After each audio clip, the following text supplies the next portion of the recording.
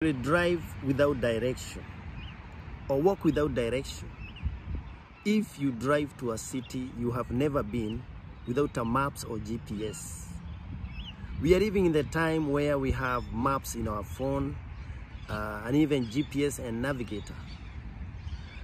So if you don't have a navigator with you or your phone has no power, you are most likely to drive without direction, going to any hurry without knowing where you are going.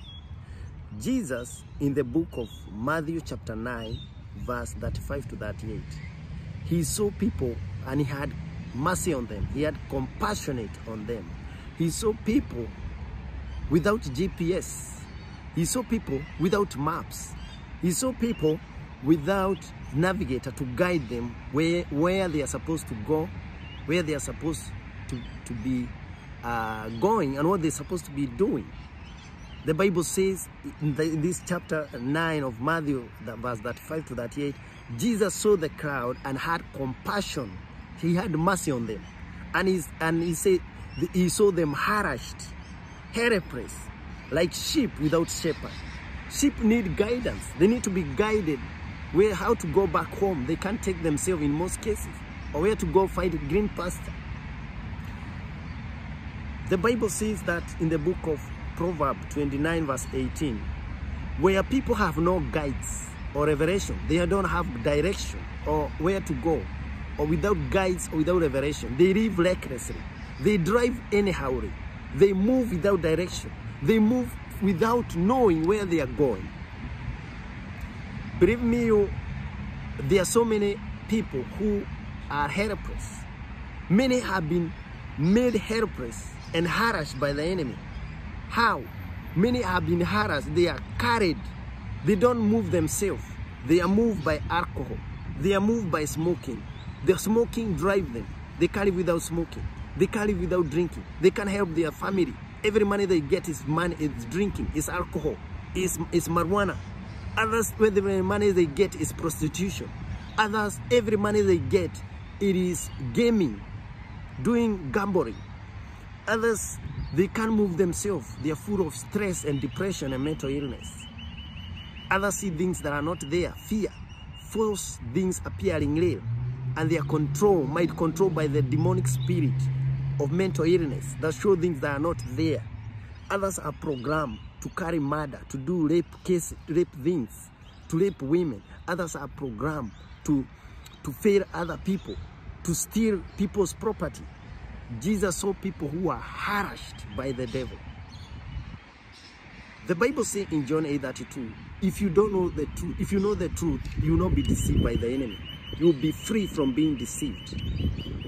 The enemy program people. You may see somebody, we see even in program in the TV, somebody just love killing people. His work, he just enjoy killing people, murdering. He's programmed by the enemy, but he's not aware. Other people have learned mad walking on the street, collecting rubbish. They are programmed and like sent things and controlled by the enemy. Others are programmed by the enemy just to drink alcohol without knowing. They don't know themselves. They just say, even I see in developing country, the country working hard with the churches to rehabilitate drunkard men who have failed. They can help themselves, not help their family. They are carried by alcohol. They don't know themselves. They have been programmed into alcoholism. Jesus saw the crowd and had compassionate on them. And he said, how can we get people to guide them? Where can we get the GPS? How can we get the maps? How can we get the navigator to navigate them? Where can we get the direction givers to guide them on the right way? The Bible says in Isaiah 43:8 that the people of God who be shining, the glorious branch, spoken in Isaiah chapter 4, spoken in Isaiah 11, they will be leading the blind, showing them the way. Isaiah chapter 43 verse 8. They will lead the blind to the right way. So, others are programmed. They cannot live without jealousy. They can murder people. There are so many people killed out of jealousy. The most murder cases is because of jealousy. Others are programmed, they live with jealousy. They jealous so much that they murder people. They cannot let you see flourishing. They better murder you. Others are programmed to do witchcraft. Programmed to do witchcraft. What are we saying? What are we driving at? What is the focus of this message? How can you come out? You are there. You cannot control your smoking. You cannot control your drinking. You cannot control your desire of women. You cannot want to see a woman passing in front of you. Or you're always devoted in the social media booking women or glamorous images which are put there by the enemy to roast many. The enemy program women to do a lot of glamorous things on the internet to roast many men. So how can we come out of this slavery? There's a desire of smoking, desire of alcohol that you cannot live. That some people I used to see, they live in the shop for alcohol. They live in the bar. They sleep there, they spend all the day there, they carry without alcohol. How can we come out of this jail? Jesus saw the crowd and was had mercy on them. They were so harassed by the enemy. They didn't know themselves. They were helpless. Our children are helpless. When you see the children on the street, if a person or a neighbor or a good Samaritan see a baby of like 1 year walking on the road, they take that baby to police because the baby is helpless. The Bible says in James 1:27, the best gospel, the true gospel, is helping the helpless, the orphan, helping the widows, helping the fatherless, helping the harassed one. This is the true religion and living pure life. And Jesus was asking in verse 37 to 38 of Matthew chapter 9 that where can we get these direction givers to help these people? Where can we get the GPS to help these people? There's so many people who have been put in the social media as to guide people and telling you, come to Christ. When you open TikTok, you see somebody saying, come to Christ. When you open YouTube, come to Christ. When you open Facebook, come to Christ. These are the GPS Jesus was talking about. The voices coming to you and say, come out. Come to Jesus. How can you come out?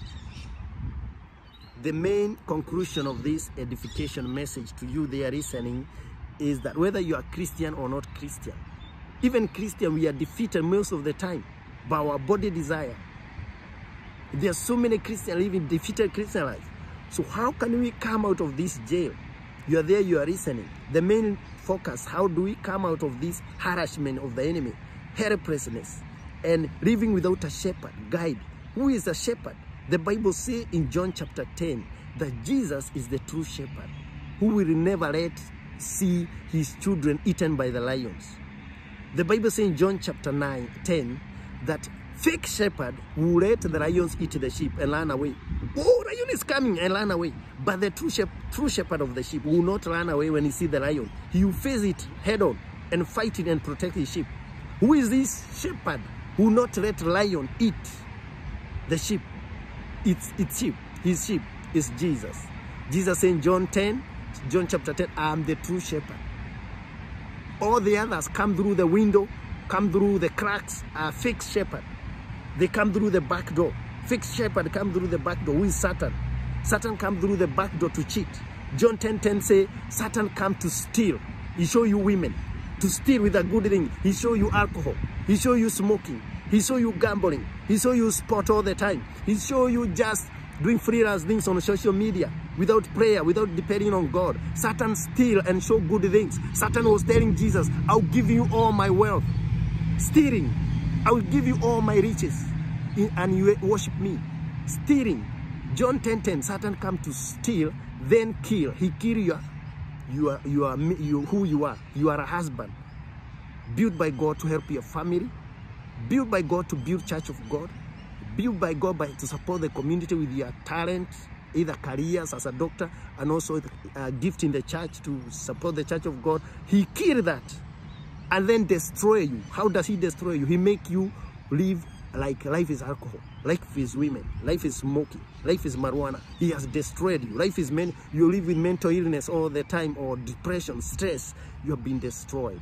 John 10:10, Satan come to steal, kill and destroy. But Jesus come, you may have life and full, and Jesus come, you may have life, and not only life, but full life, complete life, with meaning and purpose. That purpose and meaning and happiness that we look in other things, it comes from God. So to come out of this jail, we need to depend on the true shepherd. The shepherd, Matthew chapter 9, verse 37 to 38, the people look like sheep and helpless. Many times we are made helpless, like sheep without helpless. Jesus is our God, He is our shepherd. But if we come out of Jesus, we become helpless. We're just walking without control and without direction. Proverbs 29 verse 18, if you don't have direction from God, revelation from God, you walk without direction. Where people have no revelation of God, they walk recklessly, without where they are. They don't know where they are going. They are just chasing riches, and they don't know within 2 years they will be dead and they go to hell. They are walking without direction. They are just chasing celebrity and worshiping celebrity and doing unnecessary things, following, depending on sport only, depending on their own strength, not knowing they don't know when they will die, and then they miss their heaven eternity. We are created to worship God and follow God and be part of God's kingdom, but our body shows us other things or material things, and even Satan deceives us. So, to come out of this helplessness, harassment by the enemy, walking without direction, or like sheep without a shepherd, we must come to Jesus.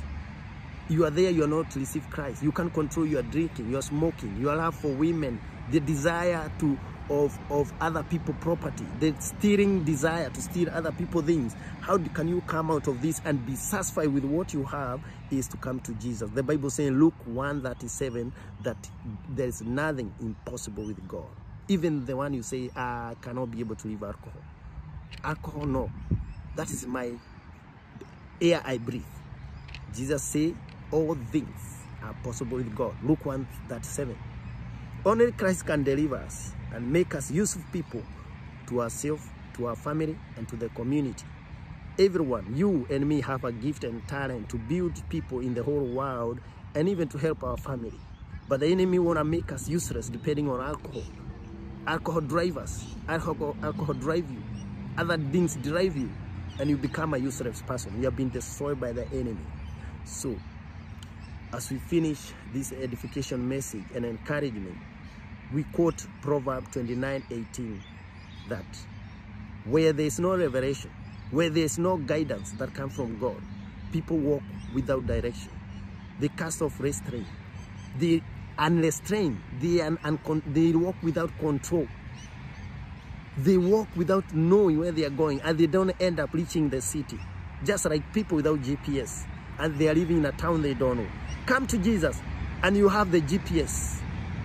The Bible says in Proverbs 3:5-6, if you depend on God with all your heart, with all your mind, He will step up with you, guide you in the right path in this world and in the next, that is heaven. Be blessed as you purpose to depend on Jesus, who is the true map we need, true GPS that will guide us to walk in the right way. That it's not alcohol, it is God. That you cannot live by bread alone, you cannot live by alcohol, but Word of God can make you a person useful to yourself and to your family, a person useful to yourself and in the world. Depend on God and you never fail. Things of the world will fail you, but no one trusting God will ever fail. Be blessed.